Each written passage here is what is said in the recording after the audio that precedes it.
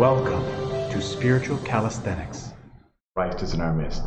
Today, on Saturday, December 23rd, we celebrate the Forefeast of the Nativity of our Lord and Savior Jesus Christ, the 10 Martyrs of Crete, St. Paul, Archbishop of Neo-Caesarea, the remembrance of the founding of the Holy and Great Church of Christ, Hagia Sophia, in Constantinople, St. Nahum, the illustrator of the Bulgarian, the illuminator of the Bulgarians, and St. Nicholas and St. John, the new martyrs.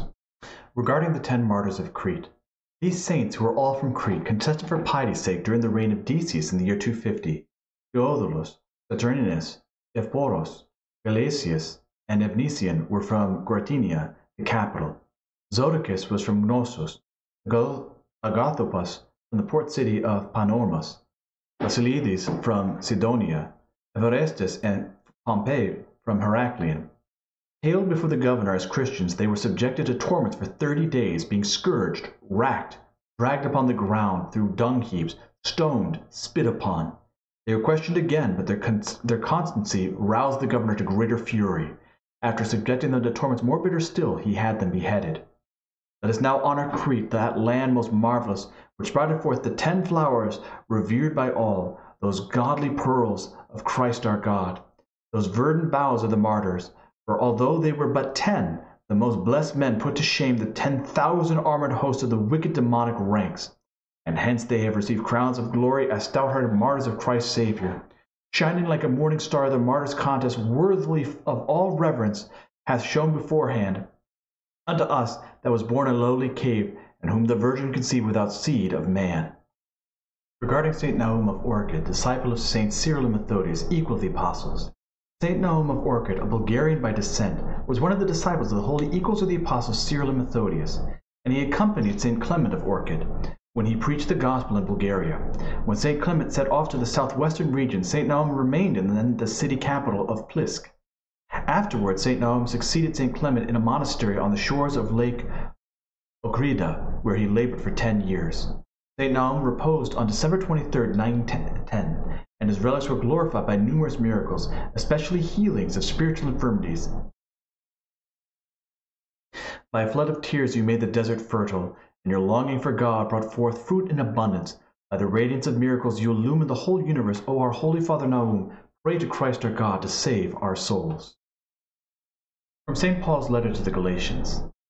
Brethren, the Scripture, foreseeing that God would justify the Gentiles by faith, preached the gospel beforehand to Abraham, saying, In you shall all the nations be blessed. So then those who are men of faith are blessed with Abraham, who had faith. For all who rely on works of the law are under a curse. For it is written, Cursed be everyone who does not abide by all the things written in the book of the law, and do them. Now it is evident that no man is justified before God by the law, for the righteousness shall live by faith.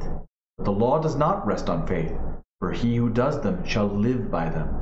Meaning that faith is what is going to save us. If we try to rely only on the law, because we do not meet the law in every aspect, we will be held accountable by it. From the Gospel according to St. Luke, the Lord said this parable, The kingdom of God is like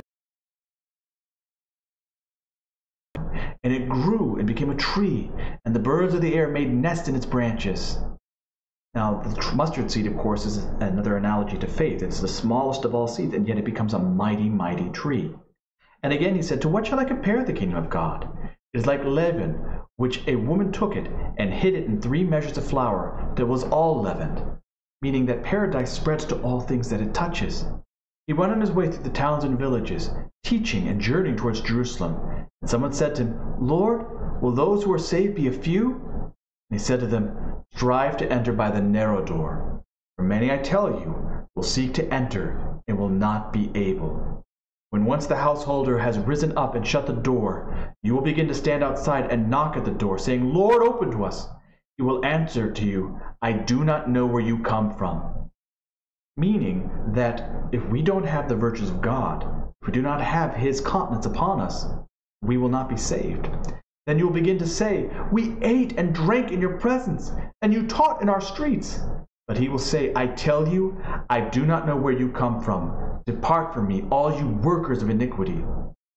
There you will weep and gnash your teeth, And when you see Abraham and Isaac and Jacob and all the prophets in the kingdom of God, and you yourselves thrust out, and men will come from east and west and from north and south and sit at the table of the kingdom of God, meaning that everyone from all over the world is invited to the banquet of God. Everyone can enter in if they have faith, if they renounce the world.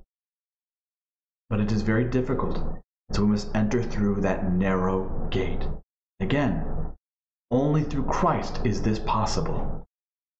I hope that you've enjoyed today's Spiritual Calisthenics. Have a blessed and wonderful day.